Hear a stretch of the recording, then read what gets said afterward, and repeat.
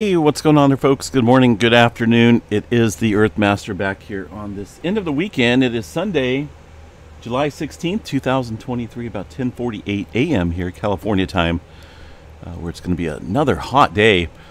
Latest activity looks like a 2.9 or a 2.4, excuse me, and a 2.9. So 2.4, the big island of Hawaii. Now, we did see some large earthquake activity overnight up into the Aleutian Trench of Alaska that triggered a tsunami advisory. Excuse me. Not for sure if we ever had a tsunami or not there, far as this 7.2 goes. Now, there was a little bit of magnitude downgrade. It looks like it originally came in as a 7.4, and I believe the EMSC model is still showing that earthquake as a 7.4, but the USGS dropped that a little bit. Either way, a large earthquake, and it is in a zone that does see quite a bit of large-scale earthquake activity. In fact, this region here just to the east along the Aleutian Trench here, maybe possibly in the same spot, seen an 8-pointer just a couple years back, but it just goes to show you that it doesn't take a whole lot of time far as the accumulated slip rate goes to produce a large earthquake. Roughly around 60 mm per year on average, and of course it goes the further west you go along the Aleutian Trench shows that it's a little bit higher in the slip rate. A lot of large-scale activity here historically, but the 7.2 came after a period of fairly quiet conditions here for the past couple days. It was pretty much calling the calm before the storm. Just yesterday in my update video. So now we have seen quite a bit of aftershock activity following this 7.2. Looks like at least we got about at least 17 or so with the largest magnitude aftershock wise. Comes moments later with a 5.7 roughly within that same spot. Although it looks like it's a little bit deeper than the main quake there. The main quake 32 kilometers deep. The aftershock down there a little bit further at 49 kilometers deep there. So gonna watch that area across the Alaska region. Let's check out the tsunami warning center there from last night's messages here. It's kind of late, about 1 o'clock or so in the morning. About 12 something when this came in, but I didn't get to it until I got home a little bit later. Let's see here. Hopefully this will key up. That's the PNSN network. U.S. Tsunami Warning Center. There we go. So this is from yesterday, that 7.2. See the downgrade here? Looks like originally came in as 7.3. Upgraded to 7.4, then the downgrade to 7.2. Now there was a little advisory that got put out. With it looks like a little bit of tsunami activity around the King Cove and the Sand Point, Alaska area. Very small though, 0.5. We're talking about half a foot observed maximum tsunami height. But it looks like at least it definitely did produce one, a small one though. And that was very localized to the area around Alaska. But I think we all know that this area can see some large quakes and produce some damaging tsunamis Pacific-wide. If you get that magnitude large enough and the correct mechanisms going on here as far as the earthquake activity goes, we can definitely see a large Pacific-wide tsunami we have in the past. So we'll just continue to keep an eye on that area. Also a little uptick here across the northwestern corner of the Pacific Ring of Fire and the Mariana or the Izu Trench area. Looks like things down south here have mellowed out. Let's see what we got for the New Zealand area. It was kind of kicking up here yesterday in terms of earthquake activity. Seen some 3s and 4s. Today it looks a little bit quieter. Let me double check here the New Zealand website. It's going to be GeoNet. Looks like 4 hours ago did see a 3.9. 4.0 there from yesterday as well. Definitely did see a noticeable uptick here across the area, that's for sure. That was about the only active spot yesterday until, well, until that big one last night there in Alaska. Look at the seismic drums. There's the that's going to be that 4-pointer there around North Island a few hours back. But for the most part, looks like we're mellowing out slightly in terms of earthquake activity down there. Most of the momentum looks like it's over here, western Pacific Ring of Fire and the northern edge here. Far as the west coast, what do we got going on out here? Just outside of Benton City, across the Horse Heaven Hills. Sounds beautiful, doesn't it? Horse Heaven. All right, 2.3 and a 0.3. Those two earthquakes from today. A little bit of activity up north of Seattle as well. West Coast, California-wise, got one earthquake here. Northeast of Willows, 2.6. Shows a shallow earthquake. We have seen earthquake activity out here before, just west of the Sacramento River. Further down south, well, at least over here around Reno, there's a couple smaller earthquakes and some out around the Tonopah, Nevada area.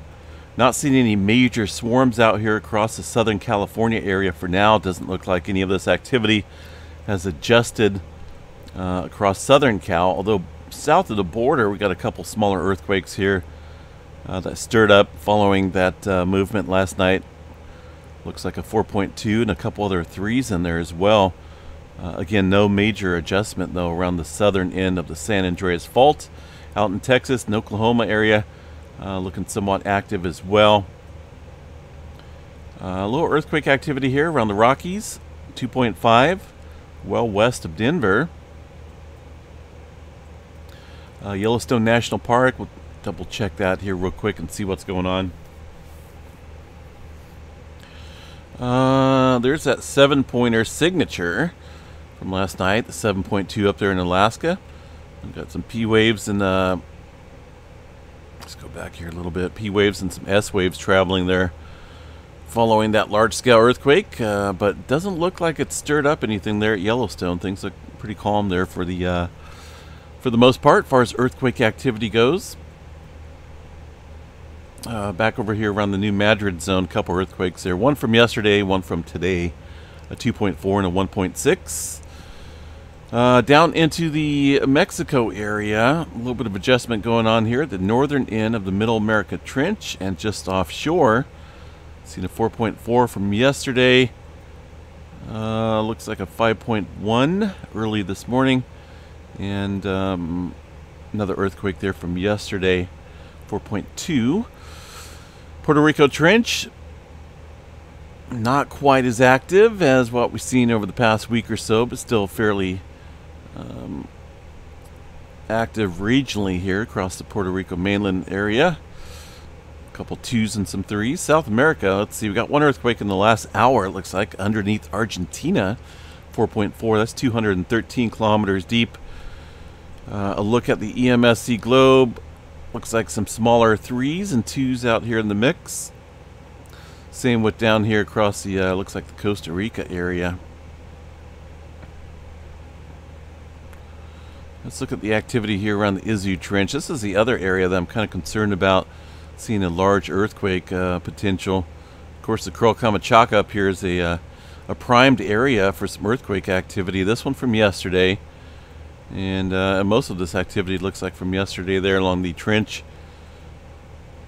A mixed bag of new and older earthquakes here across the Izu Trench. The latest, though, let's see, the latest looks like it's going to be this 4.2, pretty deep, 361 kilometers earlier this morning, but after that 7-pointer there in Alaska. So it looks like it's still trying to put the squeeze over here across the Japan Trench and the Curl-Kamchatka Trench. We'll watch that for some movement. 5.1 Papua New Guinea. Just earlier this morning, 136 kilometers deep.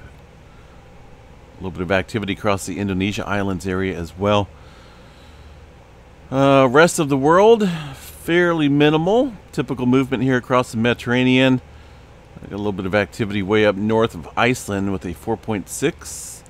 That's going to be way up here into the Greenland Sea. That activity earlier this morning, so some newer activity taking place up here across the mentioned plate boundary. Atlantic Ocean, pretty quiet, not a whole lot going on. So we'll continue to watch this area for some aftershock activity. And again, this movement up there in Alaska can get rather large. Let's see where the felt reports were at. Click on this here. Looks like some shaking going on there. Let's read the tectonic summary from the USGS. 7.2 earthquake south of Sandpoint, Alaska occurred as the result of a thrust faulting on or near the subduction zone interface between the Pacific and the North American plates. A major subduction zone there. The preliminary focal mechanism solution indicates rupture occurred on a fault dipping either shallowly to the northwest or steeply to the southeast. Looks like this is all consistent with slip occurring on the subduction zone between the two plates. Let's see, 70 mm per year within this area, subducting at the Alaska-Aleutians Trench, 125 kilometers to the southeast of the earthquake. So there's your slip rate as mentioned here, average. Like I say, as we go along further to the west, it increases about 71 over here. But either way, it's definitely a high slip rate. That's why we see some large earthquakes there on a regular occasion. Let's see, back in 1946, there was an M8.6, which occurred within 250 kilometers of this event last night. That's 7.2. Of course, you know, that does produce some large damaging tsunamis. The Alaska-Aleutians Trench, of course, we've read about this in school. The M9.2 that occurred back in 1964 in the Prince William Sound region of Alaska was the largest earthquake for that area.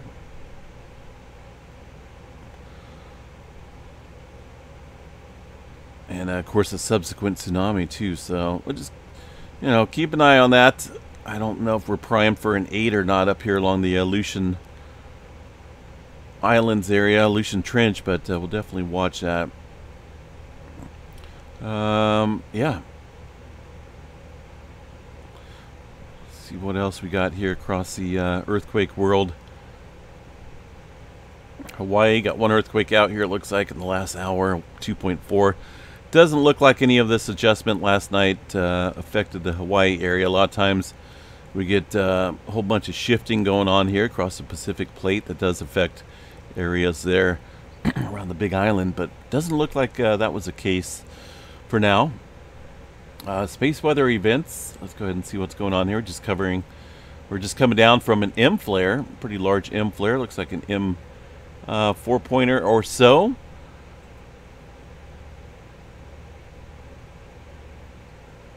July 16th, that was put out, looks like earlier today.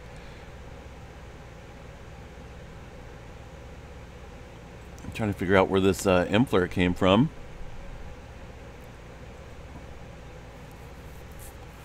Channel is not optimal. I don't know what's going on with this here. Certificate date invalid.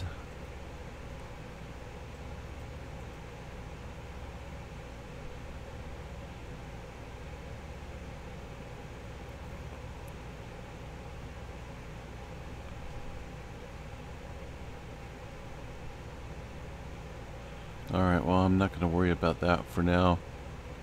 I don't know what's going on with it, and I hardly ever get a notification like that on that page, so it's a little odd.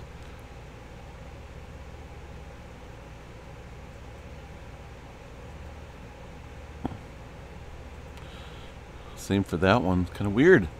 Either way, imagery here from last night, I believe this is last night's imagery, shows a couple different sunspot regions that we're watching, getting numerous coming around the eastern limb here.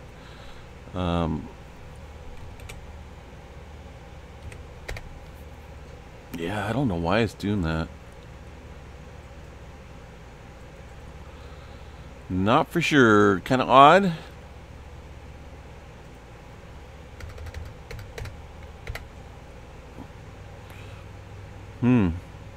Alrighty, well, we'll have to check back on that a little bit later tonight here, but we're definitely seeing some flaring activity is noted here. We'll continue to watch that. Looks like 99% chance for C flare, M flare at 40, X flare potential around 10% chance with some proton event possible today as well from all the sunspots. Looks like a potential solar storm here around the 18th. 50% chance here at the higher latitudes. We'll check back on that probably tomorrow, see how it looks in. Storm Prediction Center shows not a whole lot of severe weather out here today, just a slight risk for some wind and some hail out here across portions of Kansas. Now I know this area definitely needs some rain, and they're getting it, which is good news. Out here in California, we're expecting some thunderstorms possible. Now this here is not your typical thunderstorm activity that you see over here across the plains and Midwest or anywhere else for that matter. This is going to be a dry lightning event potentially here across Northern California, which is not good because I could definitely stir up some wildfires. Things are drying up in the mountains. There's quite a bit of vegetation up there due to the the extensive precipitation that we've used or received throughout the winter. So keeping an eye on this. This will be a little bit later tonight when this stirs up.